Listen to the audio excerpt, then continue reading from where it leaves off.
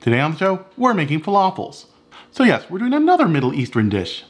Because let me tell you something, my people have survived poverty, corrupt governments, and decades of awful US foreign policy. A little bug from China is nothing.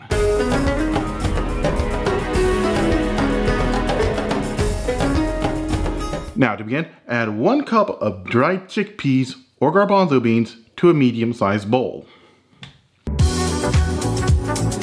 Then add enough water to cover them by a couple inches. And let them soak for 12 to 24 hours. Here's what they look like when they're done. That's right, I'm recycling footage from my recent hummus episode. Hey, what you call laziness, I call efficiency. So, take our soaked chickpeas and place them in a food processor. And chop them up until it's nice and fine. Alright, you want it to be about this consistency right here. Now if your food processor is big enough, you can make the entire falafel mix in the bowl. However, mine's not. Stop laughing. So I'll just have to transfer it to a large bowl. Now if you want to help me get a bigger food processor, support me on Patreon. Link is in the description. Then toss in half an onion, diced, and yes, it has to be diced. I don't want to be eating falafel and then bite it into a raw onion. 2 ounces of parsley. And 1 ounce of cilantro. Finally, toss in 2 cloves of garlic. Chop up everything nice and fine.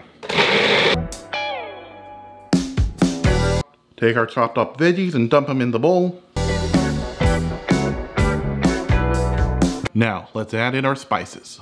1½ teaspoons of salt.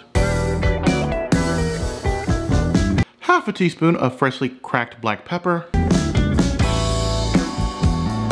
Half a teaspoon of cumin. And a 1/4 teaspoon of cardamom. Well, almost forgot. This is important. 1 teaspoon of baking powder. Mix everything to combine.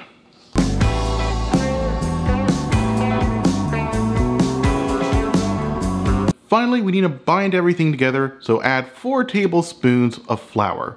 Quick note, don't go overboard with it. You don't want your falafel to become all bread-like. Alright, to give it a quick test, grab a little in your hand, press it down a bit.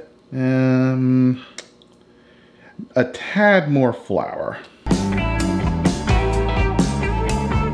Okay, we got a nice, wonderful falafel mix. Stick it in the fridge and let the flavors get to know each other for a couple hours. I got a show to do. Let's just skip to forming. Alright, time to scoop and form these out. Grab yourself a disher. That's about 2-3 tablespoons in size. So to scoop up some falafel, pat it down with something flat,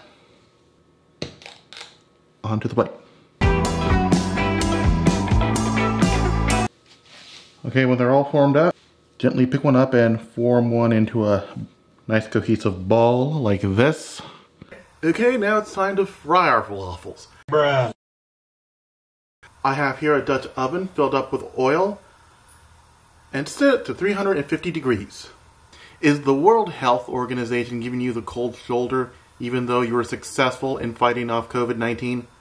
The number you're looking for is 175 degrees. So take a skimmer, place a falafel in it, and slowly dunk it in.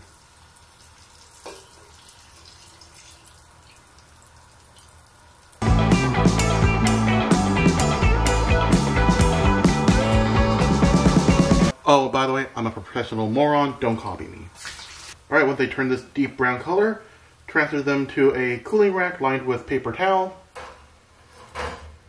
and move on to the next batch. Bada bing, bada boom, you have a little chickpea fritter ready to consume. But, we are missing something. Let's make tahini sauce. To make the tahini sauce, add 2 tablespoons of tahini paste, a 1/3 of a cup of lemon juice.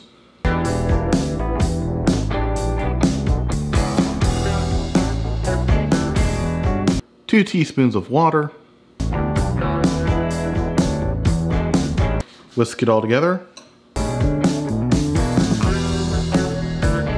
Alright, nice perfect consistency. Then add 3 cloves of garlic crushed.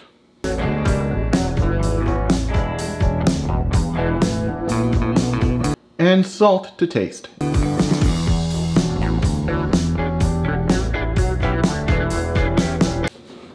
Nice taste test. Perfect. Okay, now you're ready to enjoy your falafel. And yes, I know my hair looks ugly. It's going to be like this until the barbers reopen. This has been Jay's Cuttin Kitchen.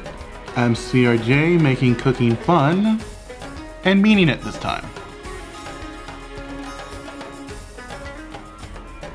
Thanks for watching. If you liked the video, smash the like button. If you really like the video, become a subscriber and hit the bell notification icon. I upload every Thursday. Don't forget to follow me on Twitter and Instagram and support me on Patreon. Oh, and I made more falafels off camera. I don't think I'll be able to finish them all.